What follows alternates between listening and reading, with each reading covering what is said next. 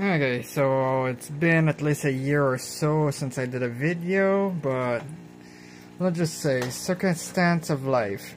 COVID hit, and then not too much of a good relationship, so now it's going through a split up. So I got rid of one of my 55 gallon. I drained out the 50 gallon.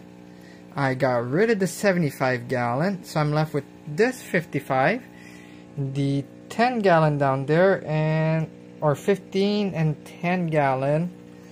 So a couple weeks ago I lost all my electric blue and my Kenyai, and I lost most of my OB peacock, which I have 3 of them left, which is this one and this one, plus a baby that I had from one of them. And then I have a total of 5 dragon blood left, which there's the male right there, and then there's the female, and this female right, well, that just went behind the ship, is actually holding eggs. I have 3 pleco. One of them is a brittle nose, which is hiding somewhere, and in here there's 2 snowball pleco hiding. Well, there's the pleco, the brittle nose. I have this one for a couple of years, and don't mind the cloudiness. I got a wave maker this week. I changed filtration to a sponge like this one, which is a huge one. It's technically, well, let's see. It's one of those top fin 2-stage 75 gallon, even though I'm running a 55 gallon. I was more inclined to buying the 75 gallon versus the 40 gallon. And then I used to have some catfish that were, I forgot the name of it, but they were pre-ticola or something like that. They're white with the black dots, which they died also. I had a bad luck, so yeah.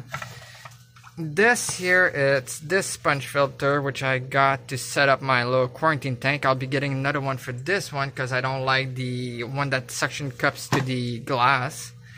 But I have 3 featherfin, well, 3 African featherfin catfish.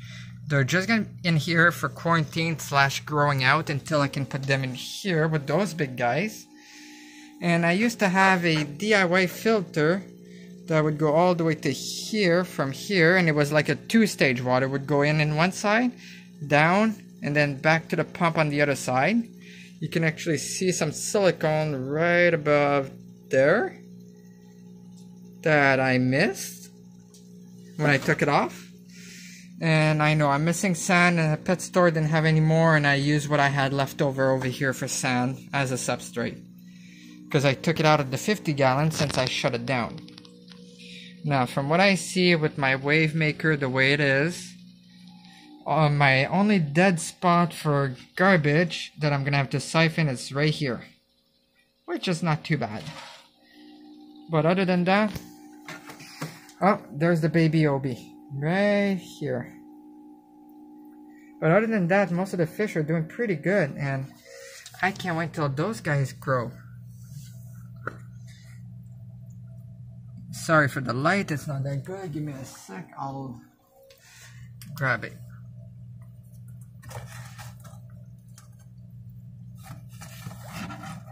See, there's the featherfin.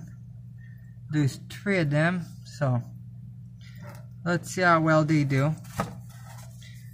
Hopefully they do well and they grow so I can put them in here.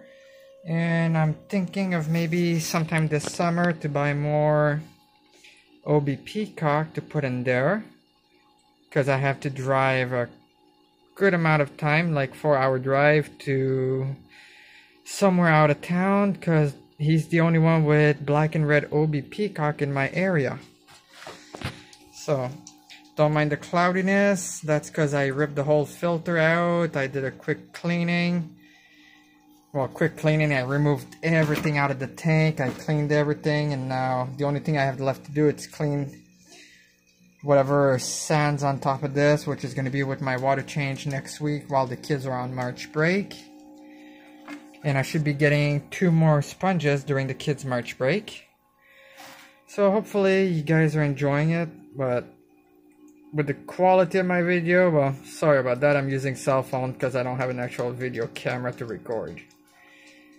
So that's what it is so far for now. Oh, forgot to mention, I did get those glass top a while back, well, a couple months ago. Those are glass top, if I remember correctly, for a 20-gallon. 2 of them, because the one from Top Fin or whatever brand it is at PetSmart, they don't fit the gap over from left to right properly. You have to get the one that is not for a 55-gallon, but the one that's designed for a 20-gallon tank instead. So it would fit properly. The only thing is that I was not able to put is this plastic piece for the side over here. That's the only plastic piece I was not able to put. But other than that, they fit nicely. This is just because I think my top has a little stiffness to it. But if I look at this one, it fits nicely. And yes, I'm still using that same heater that I used before. The only difference is that wave maker I got on Amazon, which is this one here. Supposed to be good enough for my tank. So I just wish that there was something to prevent, in case of power outage, my pleco from going in there and getting ripped to shred by the propeller. But it is what it is. Considering I have snowball pleco, let's see if I can get them out. Oh, light's in the way. Give me a sec, because I'm using a outdoor lights.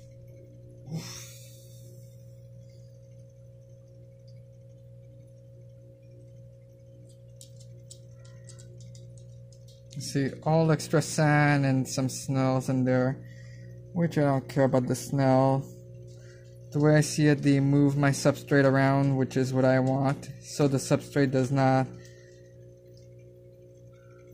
get all stuck. And now, because I moved the decoration, it's going to be really dirty water. Pleco are not in this one, so that means they're in the other one. So yes, I use check valve for all my air pumps for my, because last thing I need to do, well, last thing I need, it's when I'm not home, to get a surprise saying that water's leaking. There you go. There is one of my snowball pleco just hid away. So I'm not gonna provoke it too much. I move enough stuff around, and sorry about the clacking. But yeah, so that's what it is, and now I'm gonna have yucky water for a bit while it's all settled down again, and hopefully moves all the way down to here. If not, it's gonna probably settle somewhere down here in the corner, right here, close to the pleco. But that's what it is so far. So I am just disappointed that I lost so many fish a couple weeks ago, since I was, like I said, going through a separation and dealing with some stuff that I'm not at the house for a couple days at a time. I'll be getting an automatic feeder, so I lose less fish, considering I only have 8 African cichlid left and 3 pleco and 3 catfish down there that I just got today. So yeah, catch up on the next one.